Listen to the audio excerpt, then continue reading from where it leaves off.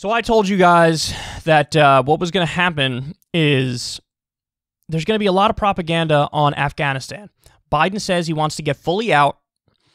There's an open question as to whether or not he's going to get fully out or he's going to just take the troops out and leave the contractors and the special ops and those people there.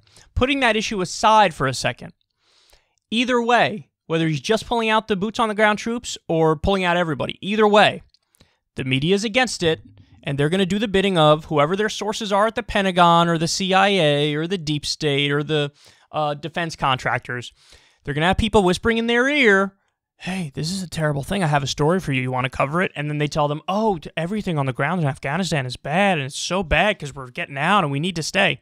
So right on time, we have propaganda for us to stay in Afghanistan. The Washington Post says, it's all Taliban country now. New militant checkpoints on key roadways choke off parts of Afghanistan. Here we go. So, they fearmonger in this article and they say, oh, it used to be the case that you could drive from one place to another place and the government would be in control of the area. And now if you try to drive from one place to another place, there's Taliban checkpoints. And so the country is falling to the Taliban. And they're trying to make it seem like that's because we're withdrawing this has happened. Hello? This is happening. Hello?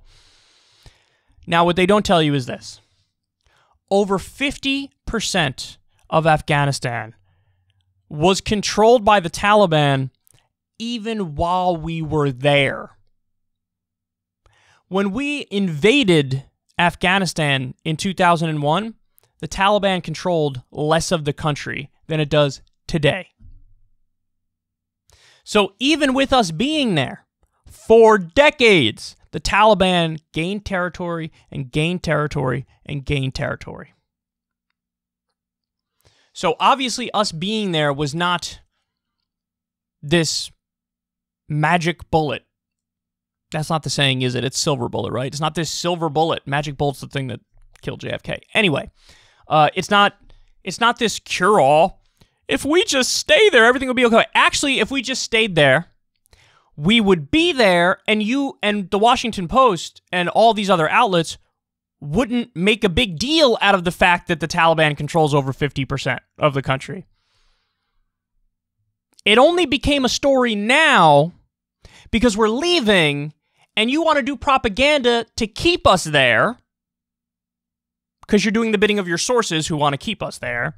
And so now all of a sudden it's a huge problem. Oh, checkpoints all over, Taliban all over. Why don't you tell the story of how the people we aligned ourselves with in Afghanistan are warlords, and the warlords have child sex slaves. And when our own soldiers blew the whistle on the child sex slaves and the warlords, they were kicked out of the military. Why don't you tell that story? We need to make sure the Taliban doesn't control all these regions so we can give the regions back to the child fucking warlords.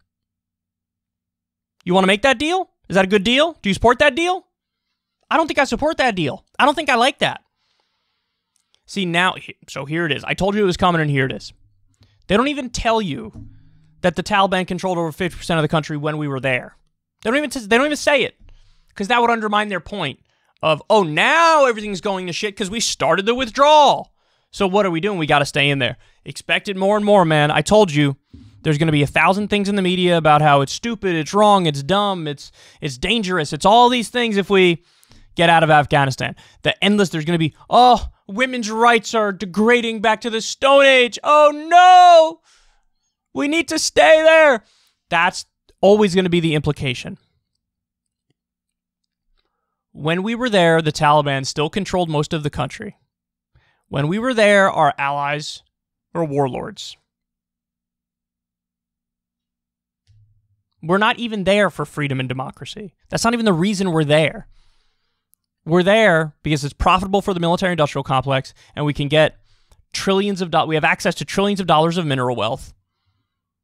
That has a lot more to do with it. It has more to do with the new Cold War with Russia and China. We want control of that region. So it's not going to stop. The propaganda is going to keep coming, and so many people are going to fall for it. And they're going to think, oh, I guess we have to go back in. And notice, they always just change the reason as why we're there. Oh, to get Osama bin Laden. Oh, he's dead. Oh, to get Al-Qaeda. Okay, there's not many Al-Qaeda there. Oh, women's rights, something. Why don't you want to... Saudi Arabia is one of our top allies. We give them money and weapons. Don't you want to fix human rights with our allies before you get to somebody who's not an ally? You have more sway over Saudi Arabia than you do over what's going on in rural Afghanistan. Women's rights. Did I say women's rights. I meant freedom and democracy. Okay, well, it's not a freedom and democracy. Okay. All right. I have no other reason, but just shut up and let me stay there. We need to stay there so we could do things like the Kunduz hospital bombing where we killed civilians. That's why we need to stay there. We need to make sure that if any civilians are being killed, it's us doing it, not the Taliban. Then we'd feel better, right? Then we'd feel better at the end of the day. The propaganda is not going to stop. There's going to be endless articles about how it's crazy that we're getting out of Afghanistan and see what's happening now. They're fear-mongering about Taliban checkpoints in Afghanistan, where, by the way, they admit it's like 1 or 2 Taliban members, right, at each checkpoint.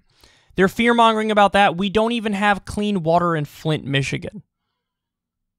But they want you to read this story and the takeaway to be, we should stay in Afghanistan forever. It's absurd.